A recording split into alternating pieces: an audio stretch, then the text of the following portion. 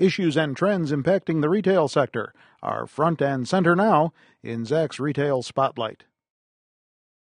U.S. retailers' February sales showing only slight improvement, helped by purchases of those final holiday markdowns, a little bit of pent-up demand for early spring merchandise, along with President's Day and Valentine's Day sales. But as our retail analyst Rob Plaza tells us, or will tell us now on this video, there's still no light at the end of this tunnel, right?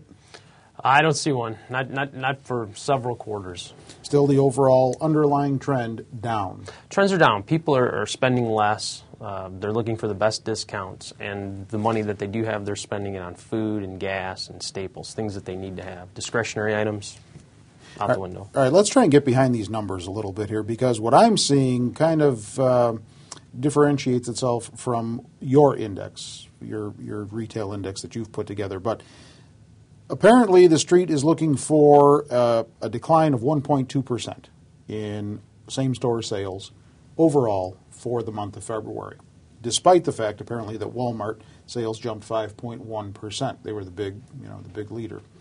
Your index saying something a little different. Of course, you look at your index two ways, right? With Walmart and without. Right. Well, with Walmart, I've got total sales are up 1.9%, and then comps are basically flat. Mm-hmm.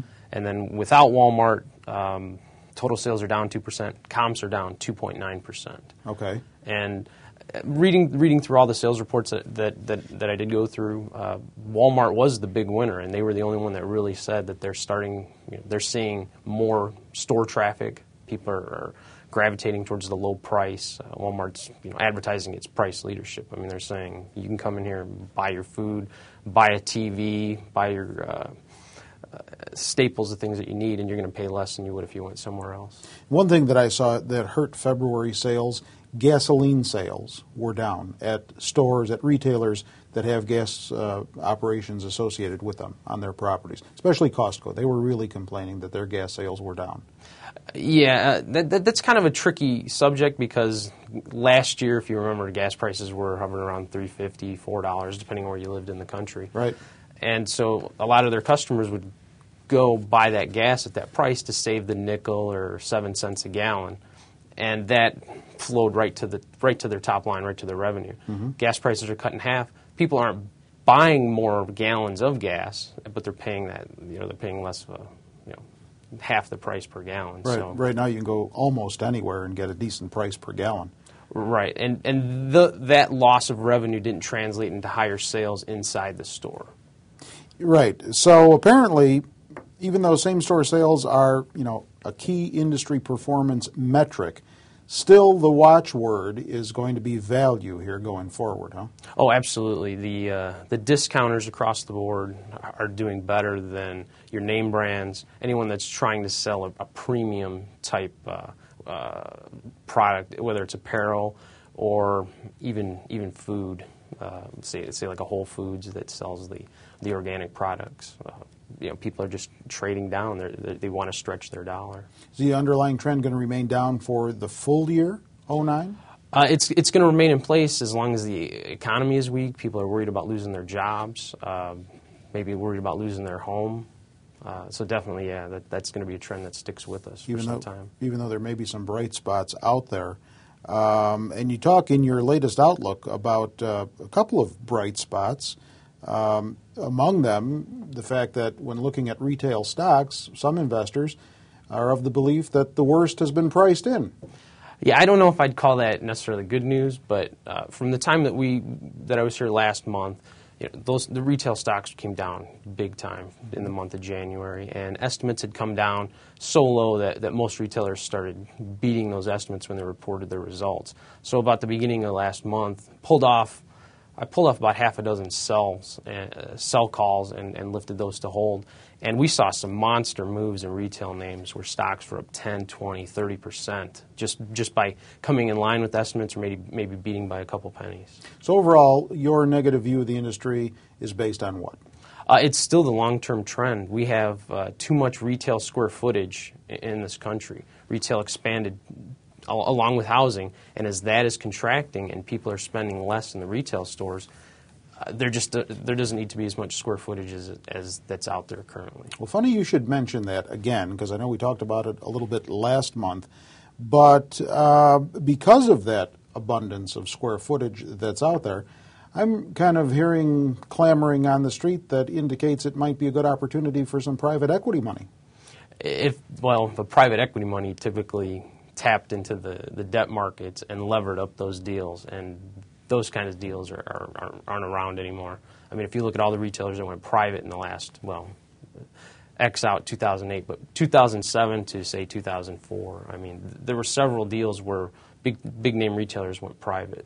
So you don't think private equity investors are mining the retail landscape for hot deals? No, I don't. You don't see it? They say it's a fantastic time for that to happen. Well, why don't you see it when others do? I don't. Let me share with me some of the logic behind it. It's overcapacity. Why would you jump into a business now that has too much capacity, too much square footage? I mean, stores have to be bulldozed. Shopping malls have to be bulldozed. Really? I mean, I haven't seen any evidence of that. Where are you looking? I'm looking at what individual stores are doing right now, and they are trying to actively reduce their inventories by 15%, 20%, 30% year over year to keep pace with the lower level of sales. Right. Well, that's fine as a stopgap measure if you think sales are going to rebound in the future. I don't see that happening. I think that what we saw over the last 10 years was fueled by too much debt, inflated asset values from the stock market, and home prices rising. So we all felt wealthier. We were willing to borrow against those assets to pay for clothes, cars, big screen TVs, anything that goes into the house. And that option's not available anymore. And it's not going to be there for some time. So consumer attitudes towards buying retail items, especially discretionary, are just they've flipped the switch. And as a result, do you think eventually we will see actual store, physical brick and mortar properties getting leveled? Yes, I do. What we've seen, when we started seeing this last year, where the worst performing stores were getting closed and no one was moving into those stores. So you've already got vacant storefronts, vacant malls in several parts of the country. It's just they've been in economically distressed areas. Oh, I see. So you're taking a look at the whole country. Yes. We here in the Midwest may not be seeing it, or out in the east or northeast, but somewhere maybe in the western part of the country they are already seeing it or on the verge of seeing it. Absolutely. But I mean, another symptom is that you saw strip malls that were opened up in the last 2 years that have never had a store occupant go inside. Yes, I mean, that's true. They call it spec malls or whatever you want to call it. They were built on speculation, hoping that they were going to get tenants to come in, and those have been empty. Apparently another thing that's hurting retailers, at least currently, are some retailers have to maintain credit card operations in a time when people are less willing to borrow to go buy. Well, that's part of the problem. The real problem is the people who already borrowed and spent money in the stores, and they're not paying off their credit cards. They're getting delinquent, falling behind in payments. And the retailers that own those operations have to now, they're essentially a bank at that point, so they've got to write down or funnel more cash into their equity to support those write-offs. Yeah, and that's going to be a problem for them until those accounts get resolved. Do you see them making their customers the same or a similar type offer that, let's say, an American Express has made? Pay off your balance and we'll send you $300 back? I mean, that's a good question. I haven't heard anything other than American Express with that kind of, but yeah, I mean, anything to get the customer to stay current is what any credit card owner or any credit card bank would want. So we may see some creative thinking coming out of that end of retail here sometime soon. Possibly. All right, it's always fun, I guess, lately anyway, talking with Rob Plaza, our retail analyst here at Zacks Investment Research and Zacks.com. And soon we're going to not call you the aptly named Rob Plaza because there's a lack of plazas that are going to be out there. He said tongue-in-cheek. With Rob, I'm Terry Ruffalo.